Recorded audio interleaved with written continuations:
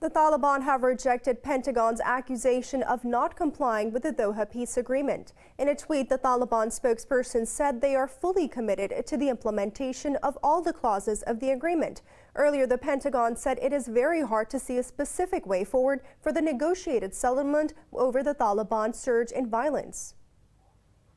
At a news briefing, spokesperson John Kirby said, however, Washington remains committed to the Doha peace agreement. Kirby added, the Biden administration will not commit to a full drawdown of troops from Afghanistan by May due to the surge in violence. Earlier, U.S. Secretary of State Antony Blinken also said that Washington was in the process of reviewing the Doha Pact. Speaking to Afghan President Ashraf Ghani over the phone, Blinken reiterated his desire for all Afghan leaders to support the historic opportunity for peace, while preserving the progress made over the last 20 years. The Taliban have earlier urged the new U.S. administration to fulfill the peace deal commitments and not to repeat the mistakes made by the previous governments. Meanwhile, top Taliban negotiator Sheikh Mohammed Abbas Stanekzai met with Russia's envoy Zamir Kubulovo in Moscow. Taliban spokesperson Mohammad Naim said